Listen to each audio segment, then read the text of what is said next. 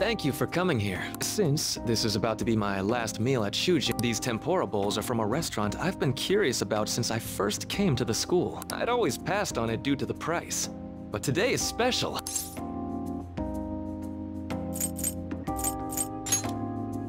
Yes.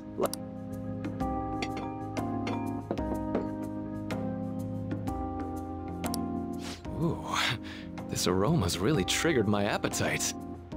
Too bad I can't see anything now.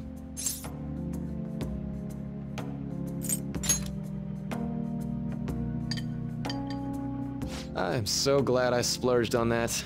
Upscale dishes like that really do taste incredible. I wish I could just get lost in this bliss forever. Well, now that we've finished our food, let's get down to business. First off, I have quite big news. My paper's done. I've mentioned this before, but still, this is truly thanks to you.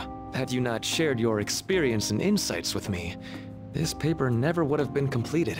Please, allow me to express my gratitude to you once more as a most helpful student of Shujin. And as a Phantom Thief as well. There's no need to be obtuse. Why don't you take a look at the title of my paper over there?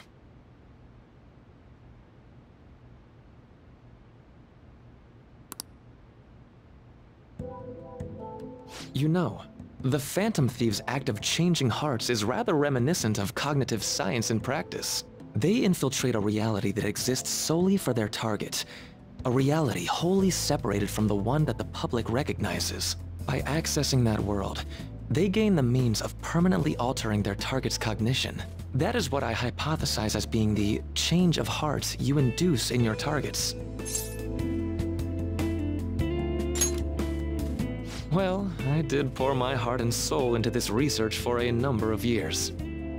To be entirely honest, it was all the way back in April, when I first came to speak with the principal here about providing counseling to you students. I actually witnessed the moment when you came out of an individual's reality like I'd mentioned. You suddenly appeared in the back alley near the school. I believe Sakamoto-kun and Takamaki-san were with you? Takamaki-san appeared to be extremely exhausted. Thanks. It wasn't long after that scene that Mr. Kamoshida had his change of heart. Beyond what I witnessed, I had also been told that you three were closely affiliated with Mr. Kamoshida in some way. At that point, I was already half convinced that you were involved. I was almost certain Mr. Kamoshida's change of heart was provoked by the three of you.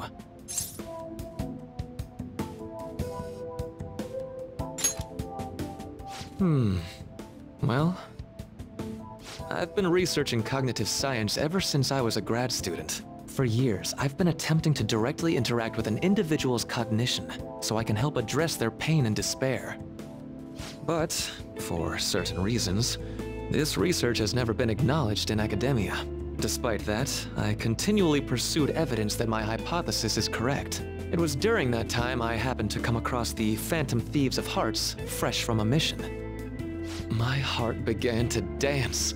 I thought to myself, maybe I could complete my research if I were to have your assistance. That's why I approached you and your group of friends in the first place. I hadn't mentioned any of this until now because, well, I didn't want you to take it the wrong way and suspect my motives. But I think that's everything I'd kept from you. Does that change your opinion of me? A deal, eh? Well, I'm awfully grateful you see it that way. And just so you know, I have no intention of telling anyone about this. If you don't believe what I'm saying, you're free to change my heart as you like. Thanks to you, I finally know what I need to do. I'm going to stand up to our current reality. I swear I'll use my research to make our world a better place. Though, it'll likely be through different means than how the Phantom Thieves reform members of society. Indeed. You have a strong moral compass, never losing sight of your own definition of justice. I'm more grateful than ever to have met a young man like yourself.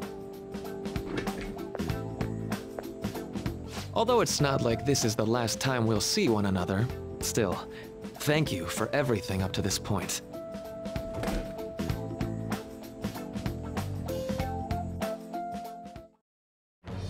I am thou, thou art I. Thou hast turned a vow into a blood oath. Thy bond shall become the wings of rebellion and break the yoke of thy heart. Thou hast awakened the ultimate secret of the Counselor, granting thee infinite power.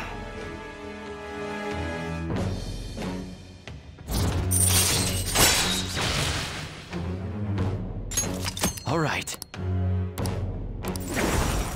All right. I'm going to follow the path that I believe in.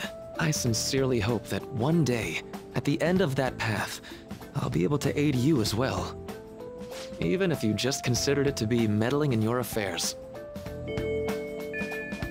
Whoops. Looks like we're out of time.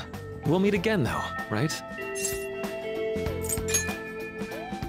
That's right. Hey. No, it's nothing. Best of luck to the both of us. See you around.